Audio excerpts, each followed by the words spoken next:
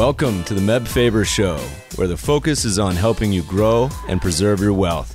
Join us as we discuss the craft of investing and uncover new and profitable ideas, all to help you grow wealthier and wiser. Better investing starts here. Meb Faber is the co-founder and chief investment officer at Cambria Investment Management. Due to industry regulations, he will not discuss any of Cambria's funds on this podcast. All opinions expressed by podcast participants are solely their own opinions and do not reflect the opinion of Cambria Investment Management or its affiliates.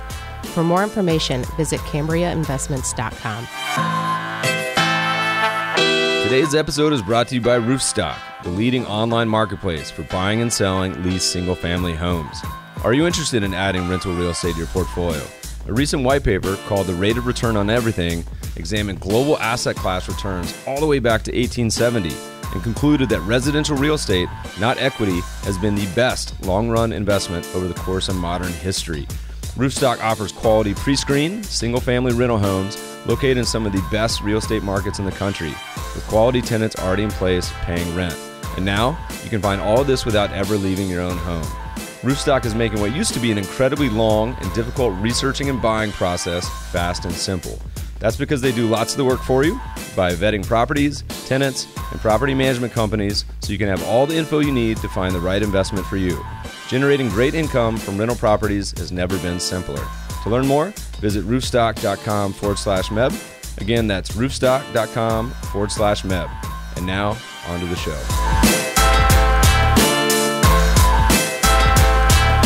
Welcome, podcast listeners. I am back from Lake Tahoe, and today we have a great show with you with one of the most prolific writers in investing. He's written for the Wall Street Journal, Barron's, Forbes, Journal of Financial Planning, Human Behavior, and Psychology Today. Has written 9 books? Yeah, something like that. 9 books on investing. Many co-authored with his friend, economist Ben Stein. He's also the founder of Conservative Wealth Management, where he works with high net worth clients. On top of all that, he has a PhD in clinical psychology. Welcome to the show, Phil DeMuth. Fabulous to be here. I'm thrilled to be on the best of all possible podcast. So I've known Phil for a handful of years, and he's localish here to LA, to the Manhattan Beach studios. So he's in studio, and we catch up every once in a while. But, you know, I think for context, Phil, we like to start, get a little origin story. I want to hear how you went from the beaches of Santa Barbara to getting a PhD to now being a money manager and author. What's the kind of origin stories? Well, I was a clinical psychologist for many years, and that was a lot of fun. But I found that I had just as much interest in money as I did in psychology. And I would often get sidetracked by asking patients not about their sex lives, but about their financial lives. And this became more and more interesting to me. Much more interesting. So, and at the time, I inherited a little bit of money when my mother passed away, by a very little bit. So this immediately plunged me into the world of Morningstar.com. I learned about how to pick 5-star mutual funds, and that was a great way to riches until it wasn't. And so the whole thing seemed to be much deeper and more complicated than I thought. So this was always a side interest. But then I also realized that I had a burning desire to be a writer. And that's what brought me out to Los Angeles. And I spent a few years laboring away in the vineyards of Hollywood. A terrible, terrible idea, terrible business. But it taught me great humility. So that great humility has never left me. We often, liken, I have a lot of friends in that world, and it's just as competitive as like investment banking, but worse pay and much more random. The outcomes are, there's a lot more just kind of luck and relationship based, of course, but really hard. But it's fascinating to me. That and the restaurant world are kind of my 2 nightmares, investing in movies and investing in restaurants. But it's endlessly fascinating. And there has to be big money there, or else, no one would do it. But, as you were chatting with Jeff before the show started, it's a fascinating world. So, all right, so you started writing.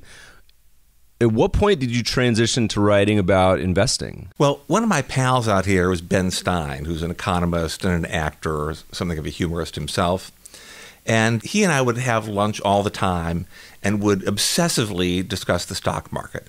This is during the dot-com boom, and we're both kind of effortlessly getting rich on a very micro scale as we watched our stocks just go up every day. It was a great life. You just check, Yahoo Finance every 5 minutes and you were richer than you were before. So it was all good until about 2000. But by the way, that is probably a pretty timely feeling for a lot of people right now in year, 8, 9 bull market, or however you look at it. But the U.S. stock market's been going up. All right, so just keep going. And by the way, that's one of the things that terrifies me, because I do find myself looking at portfolio performance just as I was doing in 1999.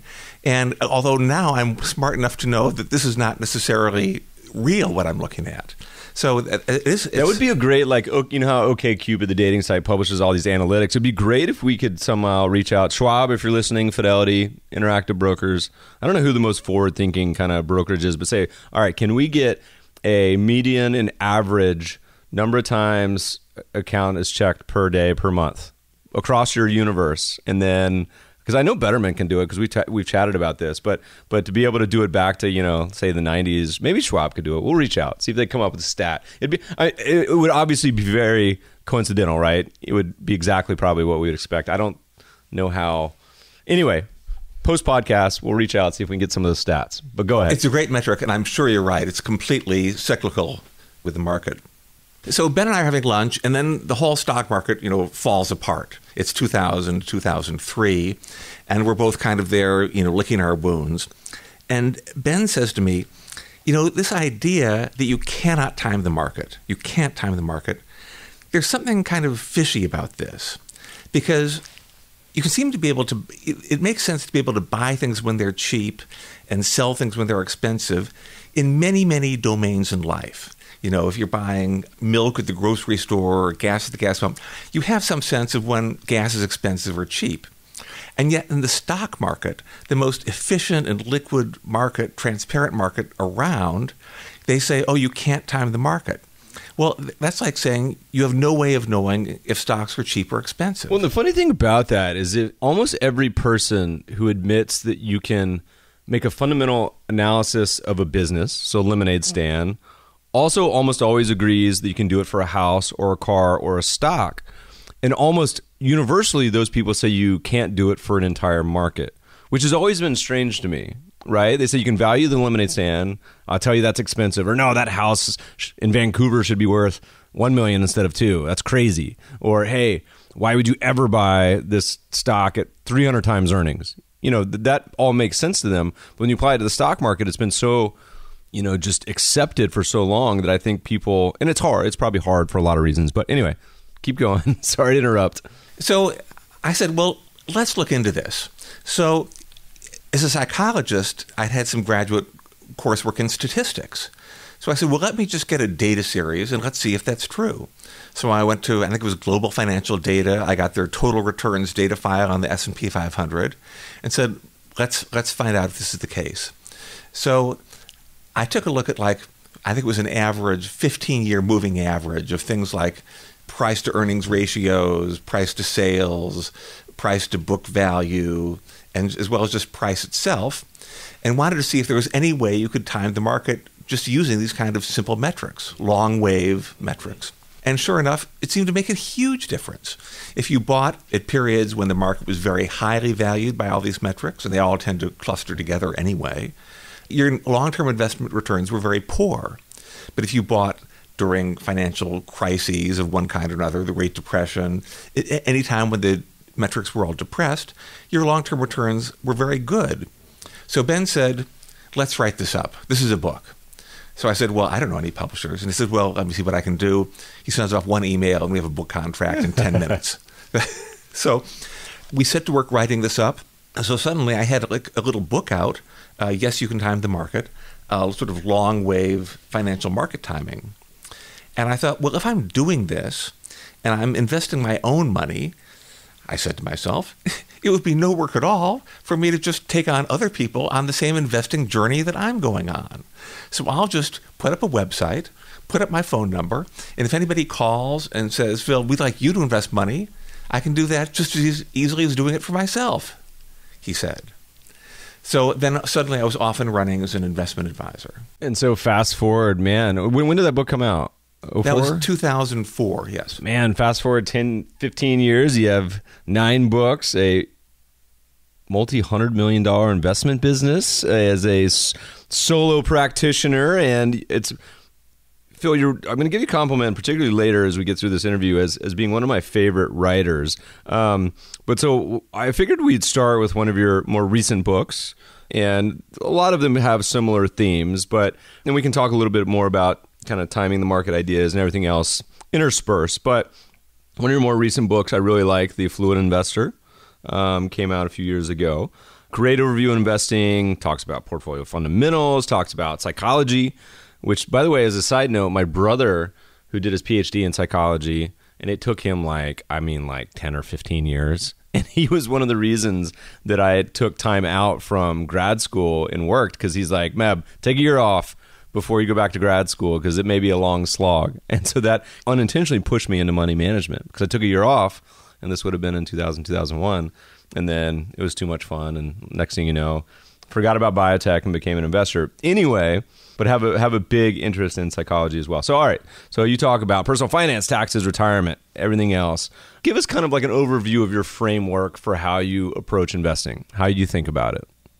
That's a broad question, but if someone came to you and say, Phil, what's your general kind of approach and how you put it all together? Well, I suppose everybody says this, but I really do try to do it, is I try to really construct a portfolio that matches the person's life situation, the industry they work in, their pre-existing holdings, all of that, what we call the risk tolerance, stuff like that. So I really try to customize it. It's bespoke to a higher degree. I'm not just putting everybody in a 60-40 silo. But that said, I do have certain Lego blocks that I tend to work with. So I suppose I start with just the global market portfolio, and then I tilt that in particular directions.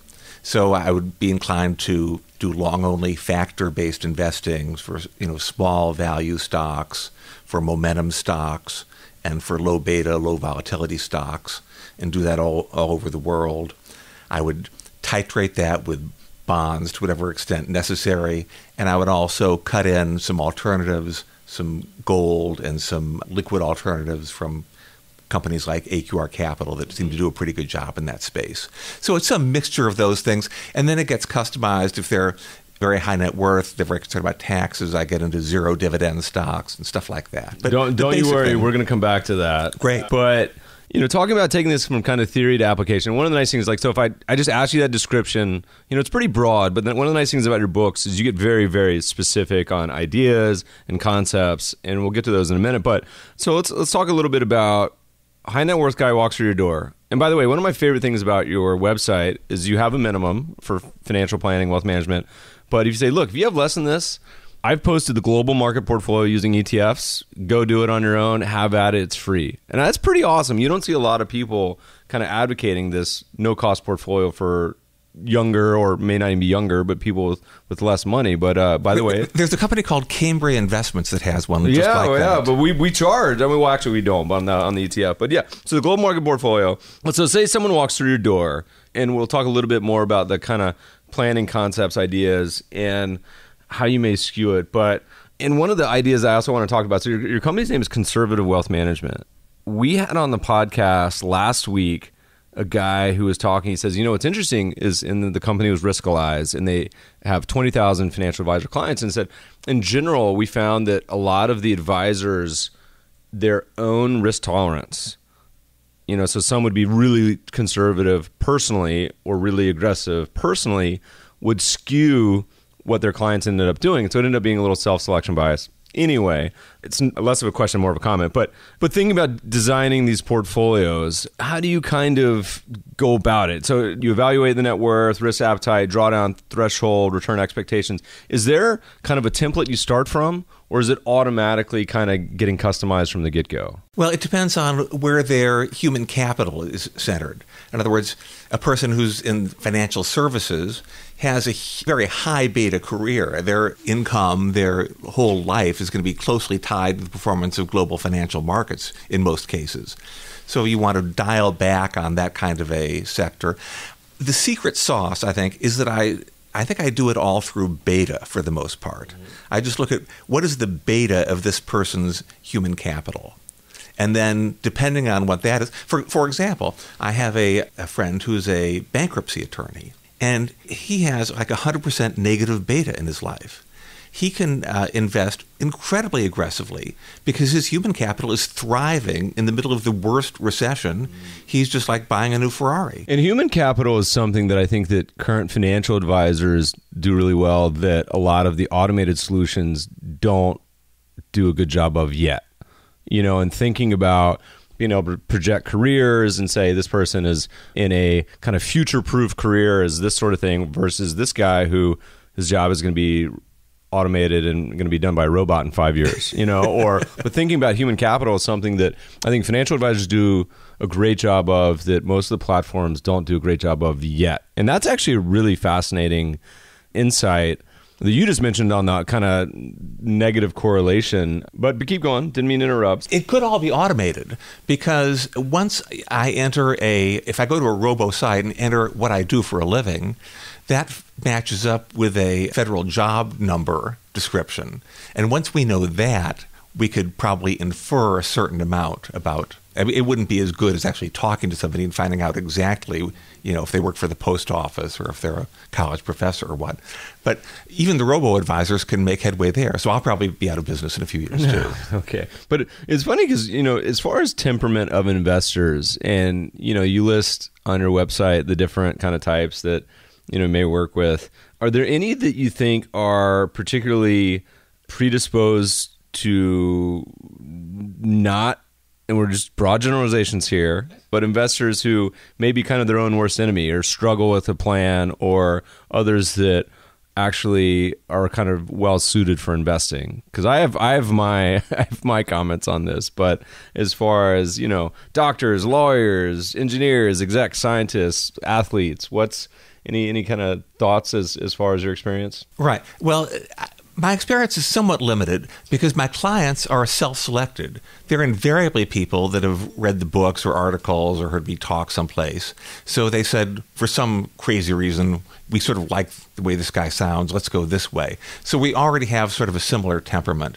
And I imagine there are a lot of people out there, celebrities, athletes, that just basically want to get rich and who don't darken my door with their queries. It's funny though, you know, and I can say this because I'm an engineer, but historically a lot of our individual clients that have been doctors and engineers have been really challenging and we can talk about psychology, but super brilliant, bright, but they love to tinker, the engineers do, so they're always trying to mess with the portfolio. The doctors usually have a little bit of, I have a lot of doctor friends, a little bit of hubris because they're so smart.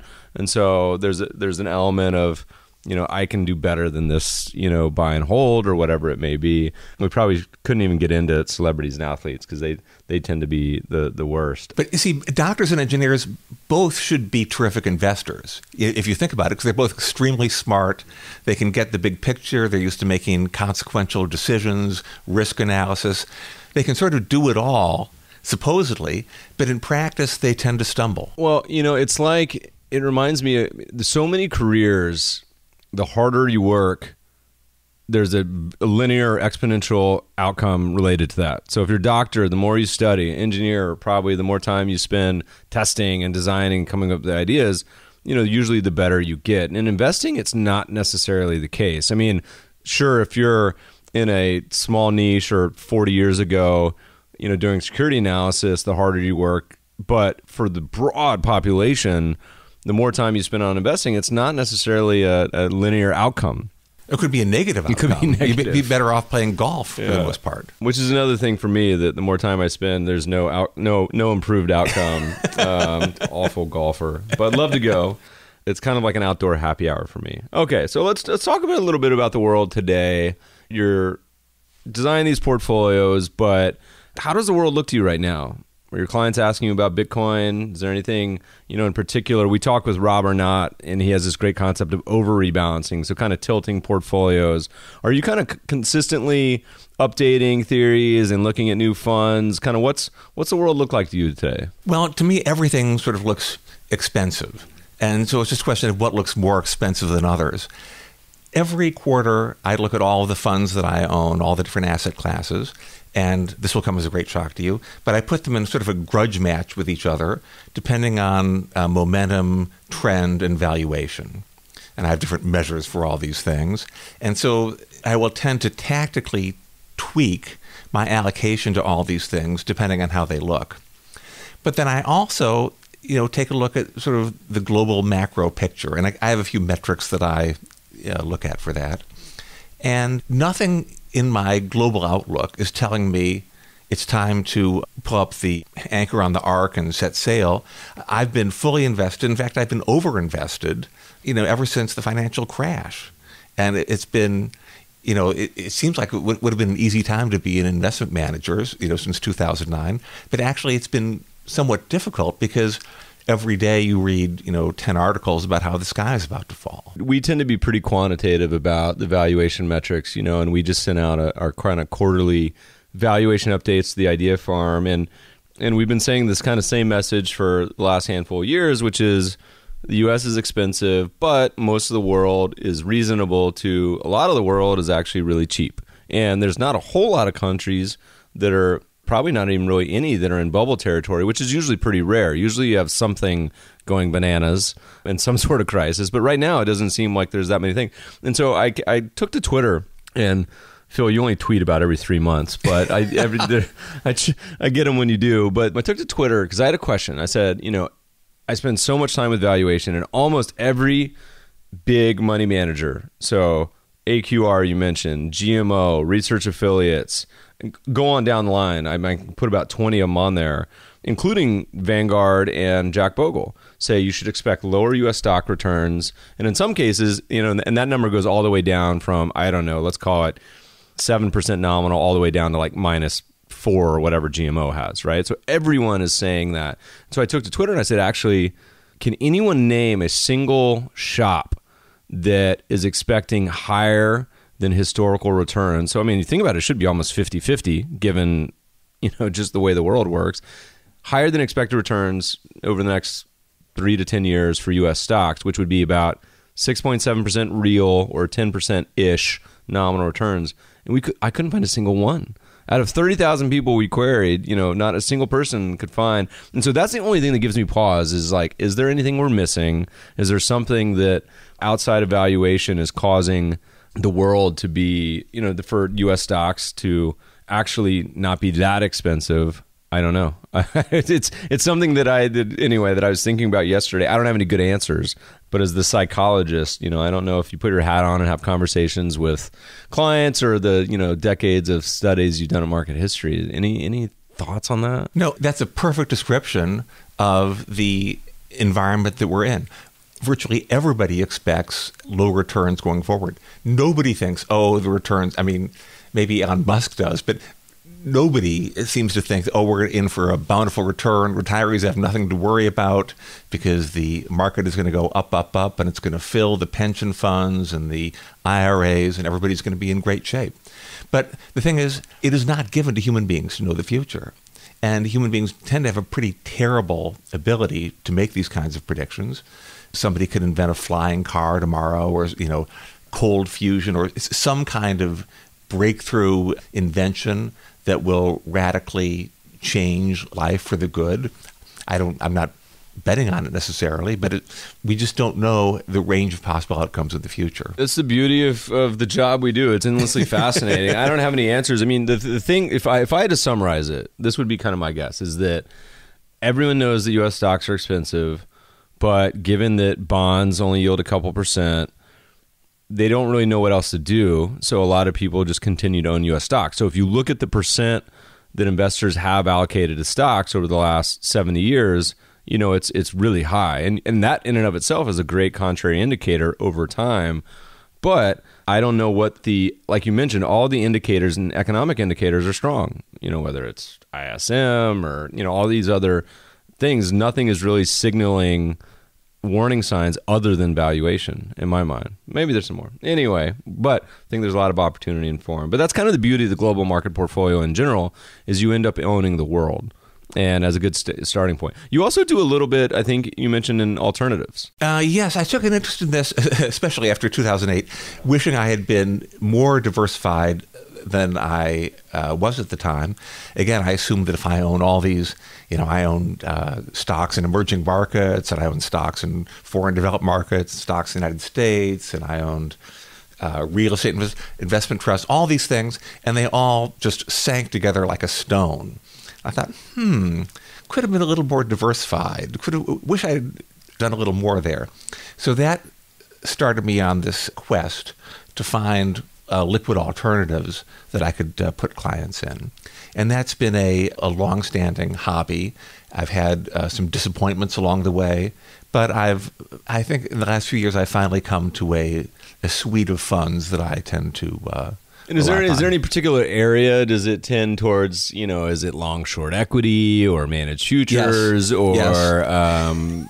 Yes, all the above. Not Bitcoin. Well, I just saw that today that I think it's Sweden has an exchange traded Bitcoin and now Ethereum product where I'm a casual observer, but love watching the fund innovation that comes out. I even saw today that Schiller was launching with Barclays a single stock CAPE ratio fund in Canada. Anyway, but here's my biggest problem is keeping up with all these. And I've been trying to get someone to write a newsletter for years on focusing on liquid alts just so I could pay them and read it. Because there's so many of these, and I would love to read these little profiles of all these funds and say, hey, no, you should never invest in this one because it's a terrible idea methodology. Anyway, maybe we can talk someone into doing it. But so a couple categories. Any favorites? Any that your thinking is kind of evolved? Or well, again, the magic that we're looking for with these alternative investments is we want zero correlation to the stock market. Because, as you know, most hedge funds have about a 0.6, 0.7 correlation to the stock market. So you're paying a lot of money for a very thin slice of diversification. So I'm really looking for that diversification. So that's just an immediate screen. It's got to have a very, very low correlation. It has to have somewhat reasonable expenses, and it should have positive expected returns. And if it has positive actual returns, then I really like it. Yeah, it's gravy.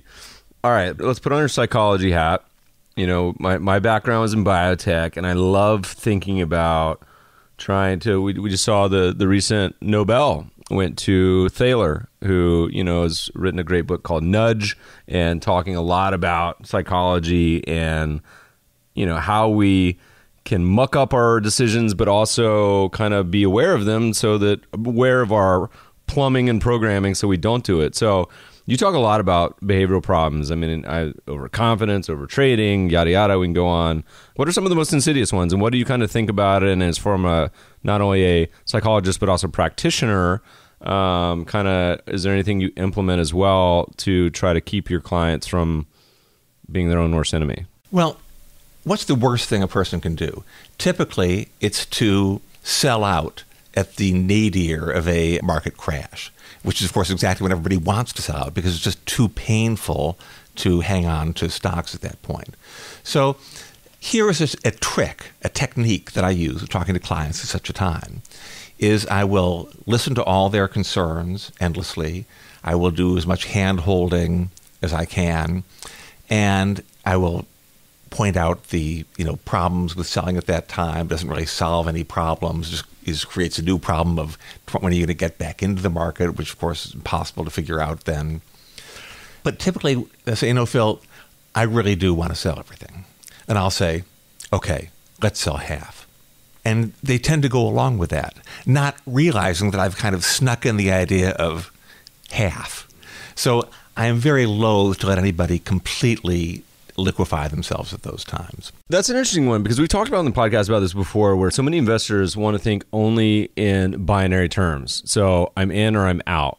And I have family members, and we used to talk to him about this. My father was so bad about this, where he'd have a position in silver, and would just stress about it day in, day out. And maybe he'd like to stress about it, I don't know. But he'd stress about it and say, I don't know if I should hold it or I should keep it in or, go sell it or what. And I said, just why don't you sell a quarter or come up with a plan to sell 10% each month or each quarter for the next 5 years. But I think part of the reason that people don't want to do that is because they secretly like to gamble. They secretly... And I don't know what the psychological, reasoning for this is, but they want something to cheer for, or because it's boring to be average and it's boring to kind of sell a quarter every year or something like that. I don't know. Any thoughts on that? I mean, no, people love to gamble. And no, it's very tough. When they say they want to sell all, what they're really saying is, I want the pain to stop. I don't want to be lying awake at night. And that does tend to lead to this all or nothing thinking, which is not the smart way of proceeding. Much better to say, let's sell 10% this month and then reconvene next month and maybe sell 10% then.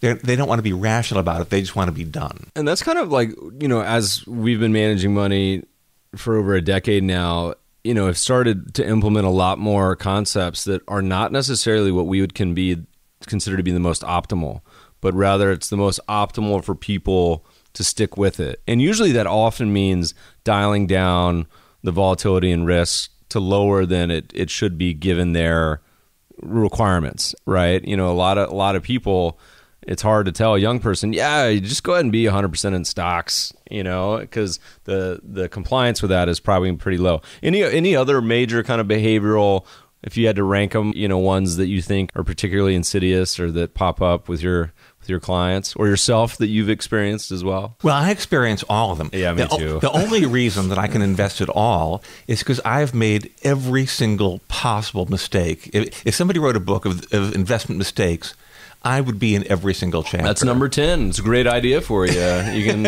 maybe a little cathartic. I'm going to go through and talk about all my worst mistakes. That might be a good idea, Jeff. Good blog post for us. Jeff, it would be Jeff's ongoing weekly option trading snafus. Interesting. Well, I think I subscribe to a service to give me these reports over the phone once a week, back in the day. I mean, what an idiot. But look, hey, man, the newsletter research business is a multi-$100 million business, and we have friends in that world, and I think there's a full spectrum of, just like the investment business, just like everything, really, a full spectrum of high quality down to very poor quality. And I think most people, here's the challenge. I think most people would love to invest correctly. And there's such an education gap, which is such a shame, I think, it's a lot to know and a lot to be aware of. So, all right, we had William Bernstein on, and he gave us an estimate. What percentage of people do you think could or should be managing their own portfolios? Well, for William Bernstein, a great hero of mine. Love William Bernstein. That was a great podcast, by the way. So you already know what he said. I don't remember what he said, but unfortunately, it would be a fairly low number. And as you were talking earlier, you were mentioning how it's an area people can put a lot of time and effort into investing and have very little to show for it, and even to have negative returns to show for it. So it's a tough path to go down. And especially then you have Wall Street with its big supermarket of financial products, the siren luring you towards the rocks at every point. So it's a very tough business to do by yourself, unless you're willing to just be completely passive. I'm going to buy a few index funds, and I'm just never going to look at it again. But that's tough because you do tend to look at it. It's going up. Oh, I like that. And what about this fund here? This one's going up even more. Why didn't I buy this one instead? So it's a real trap. Yeah. Well, you actually likened it. I mean, I had a quote from talking about Wall Street in general. He said, if your account statement is from a name brand Wall Street firm, I can surmise you are ensnared in one of their Venus flytraps. You are anesthetized, I can't ever pronounce words while I'm reading them, by the sticky sweet promise of money while the pod closes around you, and now your fortune is slowly being digested for their benefit. That's how the fame is played, which is, I actually used to have a Venus flytrap. It's a really hard plant to keep alive, by the way. Anyway.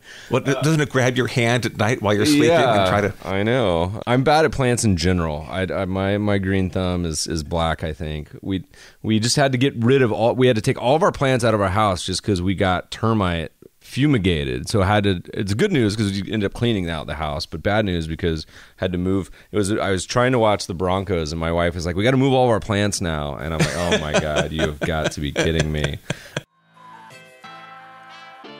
Let's pause for a moment to hear again from our sponsor. Today's episode is brought to you by Roofstock, the leading online marketplace for buying and selling leased single-family rental homes. I actually interviewed Roofstock's founders, Gary and Gregor, back in episode 63, and I was genuinely impressed with how these guys are radically simplifying rental real estate investing. The process used to be incredibly time-intensive. First, you had to identify a market, look at tons of homes, then do some due diligence, make some offers, negotiate the price, and finally buy. And then you had to find a property manager to handle leasing and operations for you. What a nightmare. I've always been gun-shy about rental real estate investing due to these various operational headaches that can come with it. But Roofstock has changed all that. Every one of these properties comes leased up and pre-certified by the Roofstock team. They even connect you with vetted property managers who handle all of the day-to-day headaches for you. They browse properties all over the country, including locally here in Los Angeles and even my hometown in Winston-Salem. And learn more about how to generate real estate income with peace of mind, visit roofstock.com/MEB. Again, that's roofstock.com/MEB. And now, back to the show. I want to transition to your newest book.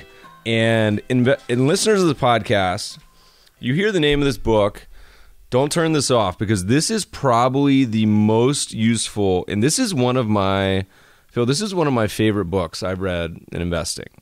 And the reason why is because it's infinitely useful. So we spend most of our time on this podcast talking about investments and how to construct your portfolio and best practices and things not to do. But one of the biggest determinants of final return is avoiding taxes. And so you'd written The Overtaxed Investor, slash your tax bill and be a tax alpha dog. And I highly recommend everyone listening buy this book because it's very specific and it talks about all of these concepts and ideas and things you can put into practice. So let's talk about this book. Well, what was the motivation for writing this? And then we can start to talk about some of the various tax tips and ideas for investors can put into place. So what caused you to write your 9th book? Well, my own taxes were completely impenetrable because we had a little family business that issued some K-1s and it was filed in 6 states. Never made any money except for the attorneys and the accountants, but it made my taxes impossible to understand. We got rid of the family business and suddenly I could just look at my naked little tax form and I said, wait a minute, what are all these taxes I'm paying on dividends and capital gains? Where is this all coming from? So that caused me to take a very, very hard look at my investment practices. And I realized that just as for years I'd been preaching about, keeping investing expenses low, expense ratios on mutual funds, ETFs, stuff like that, I realized that there was now a similar crusade to be launched about keeping investing taxes low. Because, in California, if you're a high bracket earner, you can pay 33% of your dividends every year just straight to the Franchise Tax Board and the U.S. Treasury. So this is a huge area. And it's a free lunch. If I can, other things equal, save you money on your taxes, that all goes straight to your bottom line. So this is a great area of focus for advisors, I think. And this is one of the biggest, I think, advisor alphas. We talk a lot about advisors, and I've kind of made the comment that asset allocation, which is what many advisors focus on, is probably one of the least important relative to these other buckets. Behavioral coaching we talked about, but tax alpha, and it takes me at least a week or two a year to do, like full time to do my taxes. It's such a nightmare, but if you can do the little tricks and make sure you optimize, it's probably by far the biggest amount of alpha that an individual or even, a company can add. And so let's talk about a few. So what are kind of some of the biggest tax tips you can name for investors they can kind of take away from optimizing their investments? Well, I suppose the biggest one for most people that most people fail to do properly is they should fund their retirement accounts to the max every year. and ideally fund the right kind, a Roth or a traditional IRA or 401k. People don't tend to do it because they prefer to have spending money right now, which is nice to have, but it's even nicer to have when you're 85 years old and standing in a bread line someplace. So it's very important to do that. It's a real tax benefit built into the tax code. Everybody should do it. That's just basic. Beyond that, I think there are some clever things people can do with parking the right kind of assets in the right kind of accounts. So to the extent to which you have tax-deferred accounts or tax-free accounts versus taxable accounts, you want to park the right kinds of investments in each of those. You want to park your tax-intensive assets like bonds or real estate investment trusts, or a lot of liquid alternatives tend to work better in IRA accounts, 401k, qualified accounts. And your accounts that you just want to grow to the sky, like a Roth account, you should go for broke, packing your best, highest growth investment ideas. And taxable accounts, you need to invest that in a way that's very tax sensitive, because the tax man has his hand out every year and is going to be reaching into your pocket for his cut. So there's a lot of these are kind of basic 101 ideas, but they make a huge impact. One that many investors aren't aware of is, simply mutual funds that have high turnover. And a lot of people don't even know this. You can invest in a mutual fund that may be down on the year and end up having a huge tax bill because of its turnover and gains that it's had and withdrawals and everything else goes on in it. Done that. I've had that happen to me. Yeah. Yes, indeed. Yeah. I know it well. I need to give you a compliment, Phil, because I don't know if it was subliminal or it kind of put a bug in my brain, and then I forgot about it and rethought about it months later, because I read this book. I've been trying to get Phil on the podcast, by the way, for like a year. And Phil said, all right, well, let's come on when the tax, Trump just got elected, or he said prior election, he said, I'll come on when the tax situation is more clear. And so 3 months go by. I said, well, Phil, it doesn't look like it's getting clear. He says, I know, but let's maybe wait a minute. 3 months goes by. So I said, Phil, you just come on the podcast and we'll do another one once it's clear, if and when it ever gets any more clear. But so I'd read your book and loved it. And first thought was, man, I need to get my own house in order. Second thought is, I read this chapter on, it was you sitting down with Ben, I think, and Warren Buffett, having a lunch conversation or a meeting, but this concept of zero dividends. You want to talk a little bit about that? Because it's been an area that we've now written a paper on. It's not out yet, but we're almost done. That echoes a lot of these sentiments. You want to kind of roll with that idea, and I'll chime in as we kind of talk about it. Right. Well, this is what I came to first, really, with my own account. I looked at my taxable account and said, what are all these dividends and capital gains I'm getting from mutual funds and whatnot? It's time to clean house a little bit. So to the extent to which I could, I got rid of anything that was issuing me a dividend check or, year-end distributions of any kind. And I said, well, now what? I've got to buy something that's not going to pay a dividend. But then that's sort of... And that's crazy, though. All the retirees listening to this are, if they're still listening at this point, we're starting to talk about taxes, but everyone listening says, whoa, wait a second, Phil, wait a second, Meb. Dividends is like the most time-honored investment approach on the planet. And you're saying that maybe you should be avoiding them. And that's probably one of the top 5 investment, like if you had to have like investment commandments, that's probably top 5: dividend investing, yield investing, that people love because they want those quarterly checks, right? But you're saying maybe that's not ideal. Well, and they're right. I'd even written a book about dividend investing, proposing it. And dividends are fabulous. I love them as a value investor, and I love them for retirees. To the extent to which you're going to be spending the money, dividends are great. But if you're still in your working career and you've got 20 years before retirement and the government's just taking a third of your dividends every year, that's not so great. So in that respect, it put me back in the position of saying, okay, so how can I get the benefits like dividend investors get, but without getting the dividend?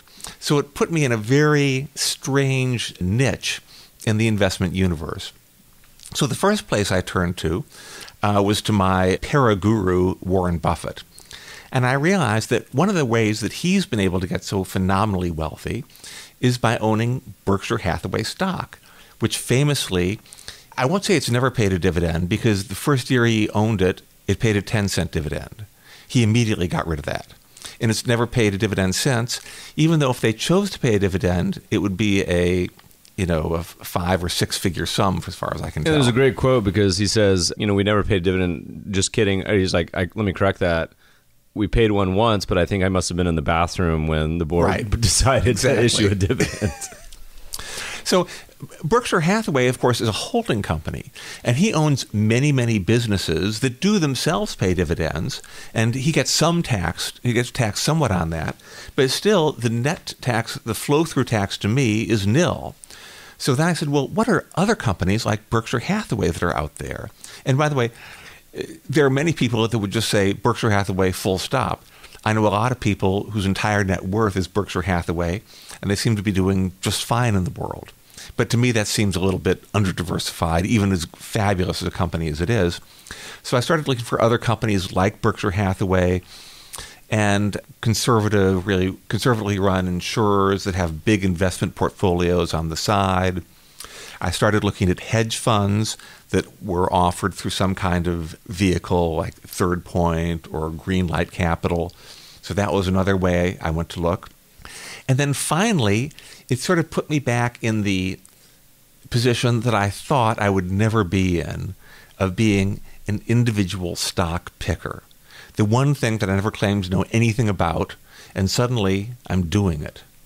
So my take on this whole thing has been to try to construct a somewhat diversified portfolio of zero dividend stocks to the extent to which I can, given that I'm not a company analyst.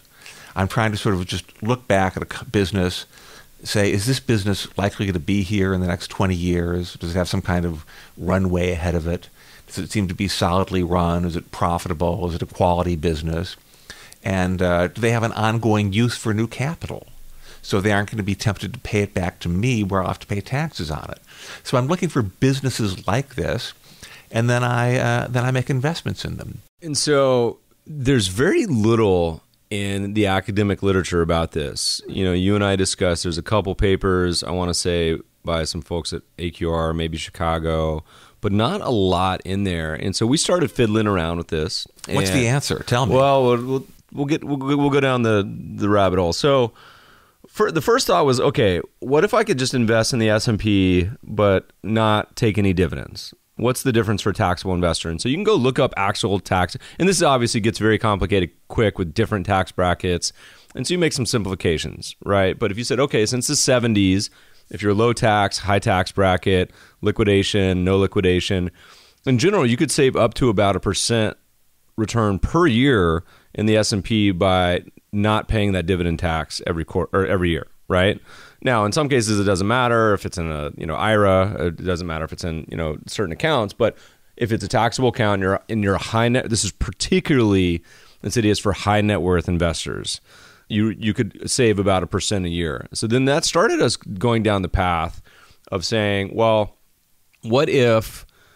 So then it went to, okay, well, what about all these high dividend investors? Because we all know the dividend stocks outperform, and then high dividend yielders outperform that, and typically growers and payers outperform non-payers and companies that don't pay dividends in general.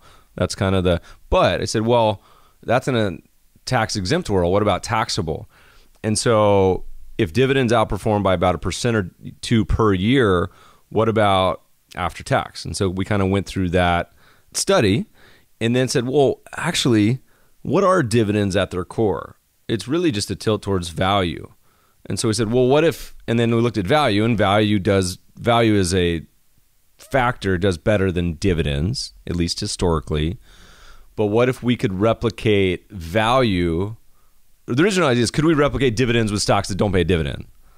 And that's hard until you say, well, what are we really getting at? And that's value. And if you look at value and start to cut off the universe of, we're going to avoid the top quartile of high yield, then the top 50, then top 75, then all dividend stocks. It's actually tough in the U.S. because many stocks pay a dividend, right? Until you get down to like the Russell 3000. Anyway, the answer was, the long-winded aside was that your thoughts and theories are all correct, and that if you use value or approaches that avoid the highest yielding, even just the top quarter or half of the dividend universe, taxable investor is much better off investing in those sort of strategies than investing in the high dividend ones. Fascinating. Yeah. And music to my ears. Yeah, right. So now, again, tax exempt doesn't matter as much, but it's really interesting because you start to look at a lot of these, whether it's robo portfolios or asset allocation ideas, it kind of turns some things on its head, particularly for younger investors. And it gets more nuanced for retirees, but I think you're onto something. Well, it's interesting. I kind of was feeling my way through this universe. And how I've tended to diversify it is I have a lot of the zero dividend portfolios in what I would call low beta stocks, these insurers and things like that. And then I've also, because I'm a whore for performance or something, I've also picked a few technology stocks that look to me like, the exact opposite of anything Warren Buffett would ever buy. So I also own a few things, like Alibaba or Baidu or even Amazon, and on the view that, again, these seem to be companies that might be around for a long time. They can grow, they can reinvest their earnings, and they will probably tend to do well in times when the insurers are not doing well, and the insurers will probably tend to do well in times when these things all are having hard times. So I kind of have a bipolar portfolio of these kinds of investments. When I started offering it to clients, I said, please tell me you didn't call it the zero dividend portfolio. Because when we're thinking of the marketing world, you got your psychology hat back on. I mean, there are hundreds of dividend ETFs and income ETFs, and there are hundreds, if not thousands, of mutual funds, and how many ever hundreds of billions invested in those sort of strategies. And so it's so ingrained. I feel like we've filed for a couple of these ideas, but trying to think of the right name so that it's going to be like the least popular concept ever. So did you actually say, hey, I got this great idea? Yes. I said, we call them zeros. It's sort of like the mark of Zorro. You're worse than I am on the marketing side. Yeah. So I told clients, look, here's what's going to happen. It was funny because going back to your email, you had actually went on that. You said and you were talking about zeros and you linked to a paper. I thought you were talking about zero coupon bonds. And these academic papers are so long, and they're complex. They're written for, I think, other academics and no one else. So I spent about half the time looking in that paper for zero coupon bonds and trying to find what you're talking about. Zero dividend payers. It all makes sense now. Okay, keep going. So you're talking to your clients. And I say, look, this portfolio is going to underperform the market. That's the only thing I'll promise you. You're going to underperform the S&P 500 by 2 percentage points a year. But in the long run, you'll thank me for it because you're going to make it all back after tax. Well, the good news is I don't think it's going to underperform. No, it's outperformed. So my clients all think I'm some kind of genius, but I'm not. I'm kind of just stumbling through. And here's one virtue of it. And that is that when I make a mistake, it doesn't tend to be a big mistake. Because if it's a mistake, if I see the stock's down 3%, I sell it. Good riddance. I've got other ideas. So the portfolio tends to be a portfolio of winners, even though in the short run, I can make mistakes along the way. And that's the beauty of it. If you can just match the S&P or the Russell or whatever your benchmark is, then on an after-tax basis, everything else is gravy. And so we found, and it gets complicated because, obviously the value factor is backwards looking and it may not work as much as it used to, but I mean, you're talking about getting up to 1, 2, 3, 4 percentage point outperformance versus some of these other highly taxable, because you go back, by the way, historically, I mean, dividends have been taxed at all sorts of different rates. Zero personal income, which at one point was like, the highest was like, what, 80, 90% or something crazy. Who knows, fast forward 3 months, what if any tax stuff will get passed. If it does, we'll have you back on. But it's kind of like all you got to do is match and anything else is gravy. But I don't know I really don't know almost anyone else talking about this or doing this. Do you? I don't so far. It seems to me like it should be a growth area because there's actually money on the table to be had for somebody that can put this in a bottle. What we talked about, and it's interesting because like as a lot of these automated solutions start to transition to individual positions as well, this is one that Betterment, Vanguard, Schwab, Wealthfront, if you're listening, to where you could build these portfolios that are totally different depending on a person's age and time frame and like you mentioned, tax location. So whereas in the taxable side of the portfolio, you may be investing in value zeros. We got to come up with a better name. But in the tax exempt, you could be investing in high dividends, and it would end up balancing. One of the things that we talked a lot about was one of the things that the dividends really have a good job of is a good brand. And it was the old Coke versus Pepsi sort of concept where the older listeners of this podcast, there was Pepsi. We used to have taste tests and have commercials where they would blind taste test and give people Coke and Pepsi. And almost universally, people preferred Pepsi. And then Coke said that's not true. So they went and did it and found that also people preferred Pepsi, but people, when told what they were, preferred Coke because of whatever they associated with the colors or the polar bears or whatever it may be. And I think dividends have a lot of that same. By the way, we mentioned this on the podcast and we got about 10 responses from people saying, no, the test was flawed, by the way, because Pepsi's sweeter or Malcolm Gladwell just proved this, whatever. My point is, I think dividends have a great brand. And so a lot of people can associate with it. And behaviorally speaking, it makes a lot of sense for retirees too, if it keeps them from behaving correctly. I wonder what other like type of brands there are in investing that cause people to invest suboptimally. Are there anything that's like off the top of your head? I would think home country bias would be a big one where people think of their own. Do you see that a lot with your investors where they want to be invested most in the U.S. or when they come to you with portfolios? Well, of course. And since this is, true confessions, my portfolios are not global weighted. They are overweighted towards the U.S. versus the global market, although they do tend to be much more weighted towards the foreign stocks compared to anybody else that I talk to. And I always hear complaints about this. That's funny. And we talked. So I just did a podcast yesterday with a fellow in China, and our Asian friends are probably the worst as far as if you look at the statistics, just on a math basis on the overweight they do their own markets. I mean, everyone's bad. Aussie's bad. Italian's bad. Everyone's bad about it. But it's fascinating because it makes sense, the same way that I cheer for the Broncos and everything else, but it can lead to some suboptimal outcomes. But Jack Bogle says you don't even need foreign at all, really.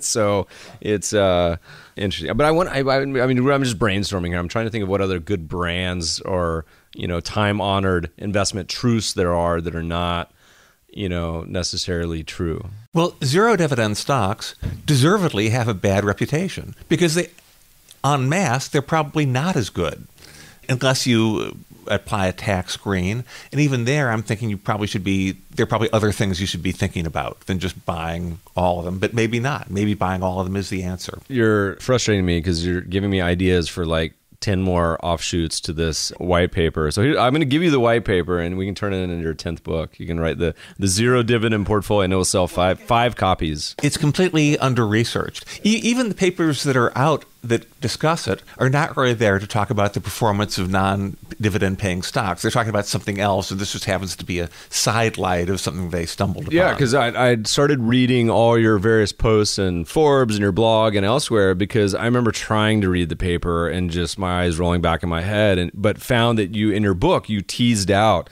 some of the charts that I couldn't even find or probably didn't even read. So, but probably made them up. Buried in Exhibit 75C, you were able to do it. And so, listeners, seriously, check out Phil's book, The Overtaxed Investor, because it has some concepts here. And there's some structures that Wall Street has made that also avoid dividends and income. So, like an exchange-traded note. Now, these have become very unpopular for two reasons. One, is there a credit liability to the issuer, and so when Lehman imploded, people gave up exchange-traded notes forever. And the other part is you typically have to pay the bank for the swap, which can be, or for the note, which can be expensive on its own. So you're already getting hit 50, 100 basis points for what you're trying to replicate. But the cool news is it doesn't pay any dividends or income. I think Fisher seeded 2 exchange-traded notes on equities for this reason. He put like $800 million, and I can't remember what ETF shop. We'll link to in the show notes, but kind of not directly this concept, but did it as a note so that it wouldn't be paying income. I have not looked into that. Yeah, I'll be fascinated either, to find out how it happened. But so there's just thinking about structures. I mean, hedge funds notoriously are very tax inefficient. Well, but the hedge fund is the right structure. You want to have an LP of zero dividend paying stocks because that way you get a pass through of all the capital losses. That's another thing that the tax harvesting, is an area that making sure that ETFs are pretty good at it, but again they can't pass through the losses, right? They can defer, you can avoid, and then that's kind of up to the advisor or individual to make sure that their holistic portfolio is tax efficient. So what else is in this tax book? We went down the zero. You talk a lot about all sorts of other ideas. There's one quote you had. I'm looking at your tax tips. It's not a quote, but there's some obvious ones that I think most people are familiar with. Draw down your accounts in the correct order after you retire. Don't give cash to charities. Donate, appreciate assets. I feel like a lot of people don't do that. Very smart, very rich people don't do that. It's time to give to charity, so they reach for their checkbook, and where they've got all these huge capital gains sitting on their taxable account. So I consider that a great public service to be able to donate appreciated Is it usually securities. just because they don't know about it, or is it they just compartmentalize both? The difference? In some cases they don't know, and in some cases they just think, well, here's the checkbooks. That's how I've always done it, is by opening my checkbook. Interesting. It's funny because so many of these I'm guilty of as well. We were donating, I think, the profits from this last book we did, and I hadn't even thought about donating shares. But anyway, all right. So you got another one. You say, call your state attorney because the old will you drafted during the Coolidge administration is wrong. What do you mean wrong? Well, it's probably not suited for the present environment. Most people don't really need much in the way of a will. Okay, so let's say someone wants to get a will or they need to update it. What's the best way? Do they go online, fill it out themselves? They get a state attorney? What's the ballpark cost? I don't have one. So tell me, what do I don't. I think it just Wait, but you're with a new child in place. This is the perfect time. Shame me. All right. So what do I do? Do I go online? Do I? No. How do I find someone to draft a will for me? By talking to your friends that are similarly situated that have a probate attorney that they love. Okay. But of course, the other problem now is that with everything up in the air, is Trump going to eliminate the estate tax? If he does, what's going to happen to the capital gains step up at death? There are a lot of scenarios there where eliminating the estate tax might not be a good thing for a lot of high net worth people who are not ultra high net worth. So, in your case, or in the case of a person who needs a will, I would put something together, some kind of flexible document, and then review it after something does or doesn't happen politically. But the correct kind of line of events is talk to your financial advisor, get them to recommend a probate attorney. That would be great. What if they don't have an advisor? Where do they go? They go to their rich friends, their prosperous friends. I said all I wanted to do and write into my will. I told my wife this the other night and just kind of watched her stare at me in disbelief for about 20 seconds. I said, the first thing, so if I kick the bucket, I want like a Viking funeral where you push me out onto a lake, and then they shoot the arrow and then it burns in the middle of the lake. And I said, but then I'm going to establish like a fund. And so I'm going to nominate 5 friends or 10, and they all have to take archery lessons. And then, so they all get their own flaming arrows, and they get 5, and whoever hits it gets another bucket of money, which then they have to do the Richard Pryor, what was the movie where he had to spend all the money? Brewster's Millions. Yeah. And then they have to go, and she just sat there, it's just like, what is wrong with you? What is wrong with you? These are She's great like, plans. no one's going to let you do that on a lake. I said, okay, subclause B, you have to put this first pot of money to buy a lake somewhere, and this is going to be in some country that allows you to have Viking funerals on their lake. Put this all in writing. Yeah. Get the court to ratify it. It sounds like a good plan. I'm going to ask you afterwards to give me a good probate attorney and put this in who won't also certify me as being insane and say this person needs to be locked up somewhere. Here's another tax tip that I didn't even understand. So use the God-given statutory tax shelters laid out before you like a land of dreams. What in the world does that mean? Well, I was listening to the CPA guru Robert Keebler give a talk, and he's a big tax guy. And he was doing a report on taxes, on estate taxes. And he went to his shelves and he pulled out all of the files from people that had an estate tax problem. And he looked at them and he realized that every one of these people that had an estate tax problem had one way or another been involved in maximizing the value of statutory tax shelters in one way or another. And from this perspective, having an estate tax problem is a good thing. These are people that had too much money and they needed to do something about it. This is a problem we'd all like to have. And so the statutory tax shelters, there's a chapter on this in the book that sort of runs through them, but they start out with things that are as basic as funding your IRA every year. The IRA is a statutory tax shelter.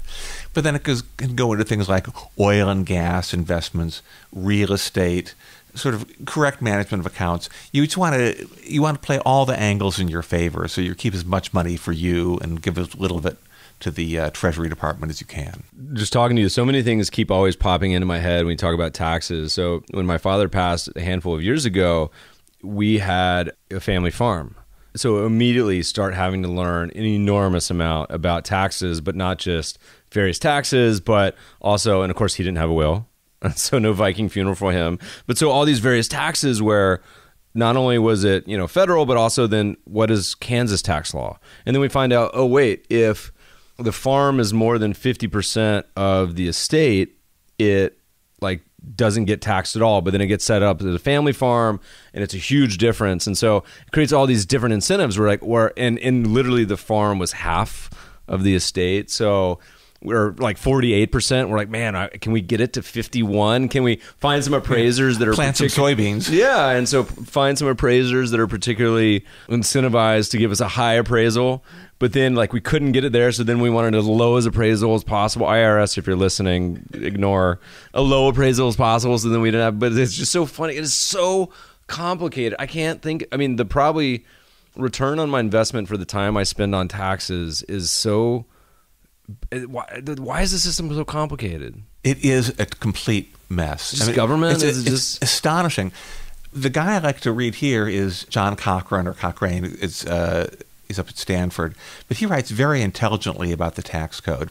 And his idea for tax simplification is basically that we need to divorce the idea of using the tax code for political purposes to redistribute income, because everybody has some particular goal about some subgroup they think needs to be specially subsidized, and instead focus just on making the tax code raise the money. And ideally, I think he wants to do it through a consumption tax, which is a pretty simple way of doing it. And then have the political discussion about, okay, well, who are we going to subsidize? Are we going to subsidize people that buy real estate? Are we going to subsidize people that buy stock or subsidize poor people? All those discussions can be a separate issue, but let's raise the money first and then decide how to handle it. A couple points. So one is, it's funny, and I'm a political independent, but I remember looking back at a lot of these. Ross Perot used to have a bunch of great charts on his website. I'll have to look it up, and we'll add it to the show notes if he still does. But everyone who's older remembers Ross Perot's charts when he was running for president. But he had all these great charts on his website. One of them was like taxes as a percentage of GDP. And I remember thinking, it doesn't vary that much. It was always around, I think, 20%. Doesn't matter if it's Republican, Democrat, doesn't matter where the taxes came from. That was the spending and income of the government in general, ballpark. But it's not like it was 50 or 5%. It was always around 20. So I was like, that's so fascinating to me, that regardless of outcome. But taxes, which sound like such a boring topic, if you read tax history books and economic history in the U.S. What's the guy's name? Is it Steele Gordon? Again, show notes. But you when they intro your book, you talked about, you're like, when the U.S. went from a 1% to 2% tax, it created a revolution and a war. People started going crazy. And then I think you talked about, was it Louis the 14th in France or someone, and so and that's back when it was only 1 or 2%, and now that it's many dozens of percents. I totally forgot where I was going with this. Well, we've gotten used to living in a very heavily taxed society. And one of the ideas about taxes is that they should at least be numerous and small rather than single and big. And we've really gotten the numerous part down. They're just, you can't move without being taxed. I remember reading one of Jim Rogers' old books where he talked about the sugar farmers in the U.S. and the subsidies they get. He's like, look, we would be better off telling them all to close down and then just buying them all a Porsche every year. Right. And then, allowing it to be a free market, because it's not a free market. And, I experienced that as a farmer. I mean, we get a lot of subsidies, and I get there's reasons, but there's so many convoluted interests. And if you watch something like House of Cards, you're like, this can't be really what it's like. And then you read the newspaper and you're like, oh my God, this is it's very beneficial for a small family farmer such as yourself. Well, we're probably the world's worst family farmer. I mean, it's funny, we talked about on the podcast, I had a combine burned down like a year or two ago. I'm like, who does this happen to? And then I got all these emails from listeners that were like, hey, I was on a combine when it burned down. And I was like, really? This thing actually happens? Like, it wasn't some sort of weird arson? Funny to think about. But yeah, it's an endless source of frustration. I just got the IRS sent me an email sent me a letter the other day. It was like, you owe $2,000 because this is wrong. And I spent like an hour or two going through it. I'm like, I can't even figure it out. Right. And so if I'm going to spend 10 more hours on it, it's going to be worth my time just to pay it. Just like the frustration arbitrage of the IRS. Like I can't even figure out if it's wrong or not. That's the world we live in. Yeah. Well, and you talk about a lot of other ideas in the book. I remember you talking about charities and how many charities pay their, this is a total tangent, pay their like $1 million salary to the charity, the person that's running the charity. Was that you talking about this? Yeah, running a charity turns out to be a great business. This is something I'm thinking of looking into. In fact, this might even be a book. 10? It could be a book. But the idea of having a private foundation, you can just run with that forever, tax-wise, because you have almost no oversight. The only way anybody's going to investigate your corrupt private foundation is if you're unlucky enough to get into the headlines, or if you piss somebody off and they call up the state attorney general's office and say, this guy is, bamboozling us through this so-called charity. But it's just amazing how many really awful charities there are out there. And they have a wonderful tax structure wrapped around them. So I'm surprised. I suppose I shouldn't be surprised. I should be surprised there are not more bad charities. I mean, that's a pretty good salary, $1 million. I think a lot about some of those structures. I mean, we had looked into, I know, the U.S. Virgin Islands as well as Puerto Rico economic incentive structures. And U.S. Virgin Islands got a little more a higher bar, but Puerto Rico was still, I mean, and who knows, they may expand those at this point, the amount of flight and all the tragedy going on there. But we said, well, we also we have to start making some money before we move our office down to Puerto Rico. But I don't think a financial company can move there. I think a research or publishing.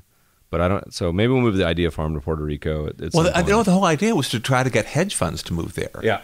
So there's probably a way. Oh, because there was two levels. There was the personal level. So you could avoid capital gains and dividend taxes. And I used to know the stuff rules. Like that. And then there was the corporate level. So in the corporate, you didn't have to live there. The personal, you did have to live there most of the year, whatever it was. Right. Anyway, It'll be interesting to see how that'll turn. I mean, it was such a tragedy in Puerto Rico. And so the thing about charity is it's cool now that you have these kind of quant websites, I think, maybe Charity Navigator, GiveWell, that will examine like what percentage of these charities spend on operations versus actually donations. And some of the political ones that are started by celebrities, I mean, my God, they're some of the worst. They don't like distribute any of the money. They just spend it on fundraisers and everything else. So who knows? But okay, I haven't even lost track of my 9 pages of what we're even talking about at this point. So Phil, what do you learned over the past decade? You've written a lot of books. What's kind of been the biggest things you've changed your mind about, or kind of thoughts and experiences working with clients? What have you really learned through pain? I've been greatly confirmed in knowing that everything I always thought was right. Actually, that's not true. Well, I thought you were going to follow that up by saying I didn't know a lot was right. The books have been an important part of my own self-education since I came into the field of finance really as a lateral shovel pass from psychology. I sort of felt the need to educate myself. So it's been an autodidact, and I've been sort of going through that process. I think that the luckiest day of my life was the day that I read Bogle on mutual funds, and I got out of the glamorous world of performance chasing, and that was a very sobering experience, and it caused me to look at things more statistically, more rationally, and after I read that book about 5 times, I finally understood it, and that was my life-changing moment back in the 90s. Since then, it's mostly been tweaks on one thing or another. I tend to get too excited about something at any given time. Oh, alternatives, these are going to be great. I don't need to worry about how the market's doing ever again. I'm just going to have these beautiful portfolios that march up every year. So I get too excited about them from time to time, but then I somehow manage to pull myself back and the train goes forward. What's got you most excited these days that you're thinking about? I mean, it seems like you always have a topic or an idea or concept you're working on. What's been the summertime project or going into 2017? Anything on the brain? Well, the continuing to try to research zero dividend stocks and figure out which ones are the best ones to buy for the long run and which ones, if any, I should be particularly avoiding. That's a constant preoccupation of mine. And then lately, I've also been interested in charities. I think the state of philanthropy in the United States is a national disgrace. It's a national scandal. I don't know why it's not on the front page of the New York Times. Meaning how they're run, or like how much people contribute? What do you mean by disgrace? Meaning that in sum total, if you took all the money that was given to charities over the last 10 years and asked yourself, has any social good been accomplished with this money? It's not clear whether the answer to that is yes. There's another website that tries to quantify. Oh man, what is the name of it? We'll have to add it to the show notes.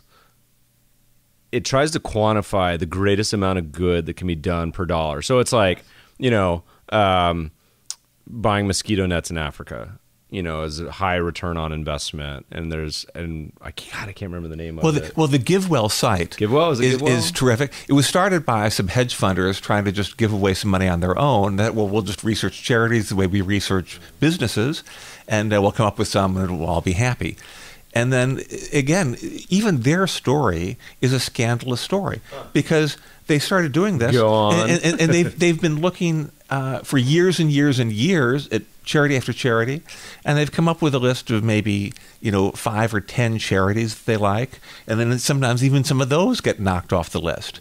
So if you think about the tens of thousands of charities out there and the ones that actually make any kind of a cut, it's a very sad story. We had on another psychologist talking about, and this is an area we can talk about maybe for a minute before starting to wind down. She was talking about, we all focus so much on money management and investing and saving money. But she says really most people spend very little time optimizing on how to then spend it. So whether it's their own personal life, buying, and she gives like maybe 5 suggestions. Have you read this book called Happy Money? Heard of it, have not read it. Good, I'll send you a copy. What's the answer? Well, the answer is it's a lot of common sense stuff, but going back to the behavioral nudges, it's common sense stuff, kind of just like, hey, here's how to be in shape. You eat less and work out more, but how many people do that? So same thing with money, save more, spend less. But it's like spend money on experiences, not things, so that really shiny car or purchase may seem drool worthy, but fast forward a few months and you're like, whatever. But that trip to Africa you've always wanted to do with your family that you pay for ahead of time is another one that you pay for purchases, so you have a long lead time to be able to kind of fantasize about it. And there's a handful of other ones, so they're kind of common sense, but again, it's like, how do people actually do it, and trying to set up systems to make sure that you do is a little more challenging, but to be thoughtful about it. Giving money is a big one. So people get, a lot of emotional benefit from spending money on others. But that's the problem too, because it's very easy. If I write a check or I give money to somebody, I feel great about it, but I don't deserve to feel great about it, because the question is, how much good am I actually doing with that money? So that's why I want to try to nudge people away from just the feel-good moment. And that's what charities pander to. And if I ran a charity, I'd do the same thing. I'd have baby seals and orphans, or you can turn the page. I would do all that, because that's where the money is. That's how the money comes in the door that pays my salary. But selling a feel-good experience is not the same thing as actually doing good in the world. So would you say the recommendation of the in-person is you either need to spend a lot of time picking a charity that's actually implementing what you believe them to be doing, or is it rather, no, you need to personally be involved and, either be managing or doing some of the, involvement in charity work? Like what's the kind of conclusion for what people should do? I think getting personally involved is a terrible idea. Most charities say, oh yes, get involved. They don't want you to get involved. They want your check. The only reason they want you to get involved is so you'll take out your checkbook. If you say, I want to just hang out for 5 hours a week here, they have to find something for you to do. It's a mess. They want your money, and legitimately so. You're just you're gumming up the works, hanging out at the office. The best thing you can do is probably to just give money directly to people. I think GiveWell's top charity is called Give Directly. It just takes your money. It costs, I think 7% of the money goes to overhead, and the rest of it all just is given to people in Africa who are poor. And it doesn't make any assumptions about, oh, this is what you need for the money. This is how we think you should live. It just says, here's the money. Now you're no longer poor. Have a good life. It's a great idea. It's very efficient. Interesting. And because one of the things I struggle with, for example, is picking a charity for me is almost like picking a mutual fund, or, going to a grocery store and you just have infinite selection. You're like, oh my God. There's 500 shampoos. Like, I just want a shampoo. Like, give me. And so this is why a lot of the curation sites, we've talked a lot about Wirecutter that got bought by, I think, the New York Times on this podcast, where and actually before we were chatting is like, I just want the best 30-inch TV. Can you and I don't even care if it's the best. I just don't want the bottom 2 quartiles, So can someone just please tell me the best? And same thing with investments and talking about liquid all. It's the same thing about charities. And so curation to me is going to be one of the biggest areas in the next 20, 30 years. And I think there's still a huge human element to it. We talk about it with struggling with podcasts. But my problem with charity, so for example, in Puerto Rico, this huge tragedy, and of course also the Houston, et cetera. But then you have this kind of paralysis is like, how can I get involved? What can I do? And it's, then becomes this infinite spiral of like, how do I find the best charity or even the best 10? Is the Red Cross good, or should I focus on, because then you read some article that's like, no, the Red Cross has been a disaster, so it's a really hard thing that I actually personally struggle with. Well, catastrophes are extremely difficult, because that's what motivates people to give. Is there some catastrophe on the front page and you say, well, I want to send money to Puerto Rico right now. But in fact, it's almost impossible to do that in any way that's helpful, whether it's a clothing drive at church or all these different ways. It almost never does any good to the immediate problem that you want to solve. And in fact, I know of cases where specific big charities will find a catastrophe. They'll fly people in. They'll fly in a team of videographers to come in and take photographs of them on the site, and then they leave immediately once they have the footage, because they just want to show that they're there. The moral because signaling of it's fundraising. I was thinking so I was trying to put together a lot of these ideas on a personal level, because I was thinking about this a while ago, and I said, all right, I want to check all the boxes for me personally and maybe experiment on doing it on a micro level. So I said, what if I dedicate X amount of money, I'm going to put $20 in an envelope, and I'm going to write on it just like open me or something. And then on the inside of the envelope say, hey, you've been given this $20 and go spend it on something cool, but also pass it along and maybe buy someone a cup of coffee, do something cool for someone else. And maybe it has to be more than 20 because of inflation. So to me, look, that's not going to obviously change the world, but it would seem to be kind of an interesting micro gifting, little burst of happiness idea that at least could, on a daily level, improve some people's lives, if only for an hour or 2 or 3.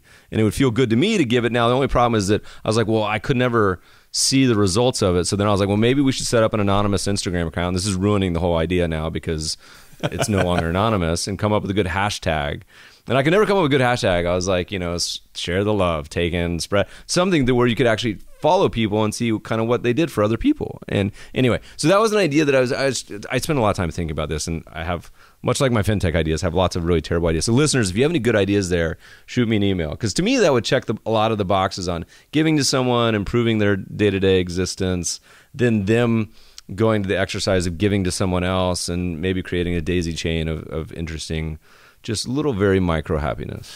Well, what it shows is how incredibly difficult it is to spend a dollar doing good. It's not easy to do. Interesting. Well, and Jeff and I, we've talked a lot about it too with this last book we did, where we told the authors they could give away, their portion of writing to charity, and we only got like 3 of the people responded. So those 3 charities are going to get all of the donations because I think a lot of people struggle with the same concept. Interesting. I don't know. Listeners, if you got any good ideas, let me know. All right. What else can we segue into before we totally run out of time? This might be the longest podcast yet. Let's go another 5-10 minutes. But the highest rated are the longest running. So Phil, let's chat for a few more. Great. The longest ever. What's been your most memorable investment? Good or bad? You can offer both. Oh my goodness. First thing that comes to mind. First thing that comes to mind is a real estate unit investment trust that I bought through my stockbroker back. This would have been in the early 90s, I think. And then I had to buy I bought a house, and I needed money for the down payment. And so I said, well, you need to sell this today, so I can just wire it over to the bank for the down payment. And he said, oh, it's not a liquid investment. It can't be sold. I said, well, it can be sold for some price. And it was. But that was one of my early investment educational opportunities. Give me a couple. I'm the world's worst at this question, so caveat ahead of time. Give me a couple. You read any good books lately? Anything that's impressed you? Any ideas, concepts that summertime reads? Can be fiction, can be nonfiction, can be about anything. Yeah, I'm reading all the time. I seldom can even tell you the name of what I'm reading. Me either. I'm just turning the pages, Kindle, audiobooks, physical books. I'm just a reading idiot. Nothing basically stands out as like, my God, this is the best book I've read in the last year. Could be a movie. I'm just reading a book on the relationship, on the friendship between David Hume and Adam Smith. And it's been very interesting to me. David Hume was a philosopher. They were good friends, but Hume was a bit older than Adam Smith. And David Hume did almost all of his important writing before he was 25 years old. He didn't really write anything of much interest after that. But a lot of the ideas that we find in The Wealth of Nations that we credit to Adam Smith, actually derive from perhaps, not uncredited, but they were ideas that were also floated earlier by Hume. Like, for instance, the idea that the wealth of a country does not consist in the amount of gold it has in its treasury, but in the productivity of its citizens. That's a world-changing idea. That's changed the world for the better, that insight.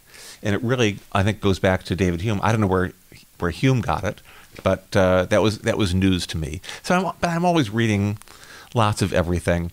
And because I'm in financial services, when I do read about financial services, I tend to turn the pages pretty fast at this point because I feel like I've seen a lot of this stuff before. I have a whole stack of books on my bookshelf, which is Patrick O'Shaughnessy, who has a podcast, but he has a book club and he sends out a couple recommendations. So I must have 30 or 40 books. Every time I just end up buying them, but it's this massive stack. And for whatever reason this summer, I don't know why, I go through cycles of just not being motivated to read or not excited about anything. So that's why I was looking for ideas. I ended up buying like the last decade's worth of what's the science fiction? It's not Booker Prize. Whatever the science fiction award for best book. There's 2 of them, Hugo and Nebula. That's what it is. Anyway. Very good. So I was like, there's got to be some good old ones. I was going to try to watch the old Blade Runner this week before watching the new one. Haven't seen either yet. So I got nothing to offer, though, but psychology. Any favorite behavioral psychology books? I'm not a fan of behavioral psychology. Why not? Well, I think in the field of behavioral psychology, we find much that is new and much that is true. But what is true is not new, and what is new is not true. That's somebody else's quote. Okay. So I think that the field could really use a shakeout. I'm not sure that giving yet another Nobel Prize to it is going to cause that. I think it's going to more entrench the trends already apparent. I don't know if anybody that's made a dime, I could be wrong, is a behavioral hedge fund. Well, do they make money? I haven't heard about it. Thaler technically, I mean, it's all in the narrative again, right? So I could say that Cambria is a behavioral shop and say that we're taking... No, it's not. Well, no, I could say that. Yes. I could say that it's taking advantage of others' behavioral issues, right? Okay. Do a long PowerPoint and say our value funds are, okay. It's an argument can be made. Anyway, but it's all about the narrative. But no, Thaler actually, I mean, he lends his name to, I don't know how involved he is, Fuller Thaler. Mm-hmm. I think they're over I think it's multi-billion-dollar money manager. So they wrap it in that behavioral lens, and they've been doing it for a long time. I don't know how involved he is, or if it's just kind of a figurehead. Anyway, so maybe. But mine tends to be more on the biology side. One of my favorite books we always talk about is Olivia Judson's Dr. Tatiana's Sex Advice to All Creation. Have you read that? Yes. I love it. We were trying to get her on the podcast. Jeff is failing miserably, but Olivia, if you're listening, that's one of my favorites. So more on the kind of the actual evolutionary biology than I heard about it from you, as a matter of fact. Well, good. It was a find. It pays to listen to this podcast. Yeah, but it's funny because you say, I see that behavior in my friends and myself, that little bug or mole or cat or whatever it would be. Anyway, listeners, if you have any particularly good books you read this summer, I could use some on my travels coming up. What do you got planned the rest of the year? Any plans? Well, I just seem to be working like a dog trying to keep my clients happy. They've got me on a short leash, so I'm a hard-working guy. Phil, where can people find more information about you if they want to read your writings, your every 6 months tweets, your blog posts? Where do they go? I have a website, phildemuth.com. That's probably got as good a summation of everything as they could possibly want and more.